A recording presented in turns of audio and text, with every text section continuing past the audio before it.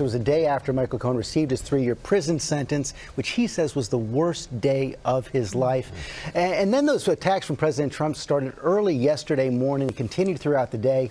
At some point, Cohen, who wasn't planning to speak out, felt he had to respond. Now, there are some things he can't answer because he's still cooperating with prosecutors, but he directly contradicts President Trump's claims about those hush money payments to porn star Stormy Daniels and Playmate Karen McDougal.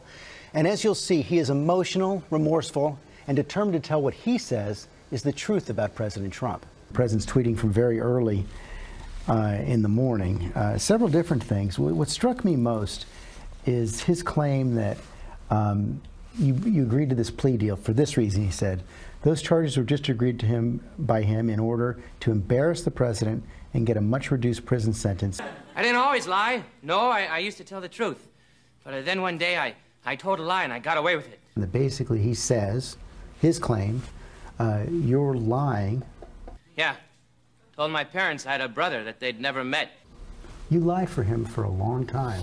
Yeah, that's what happened. So what do you say to people, and you know there are a lot of people who would be watching who are going to be thinking, but wait a second, he lied for so long, why should we believe him now? What's the answer? So if you're out there listening and you want to stop your habit of lying, just give us a call. Because we have meetings now every week at my house in Jamaica.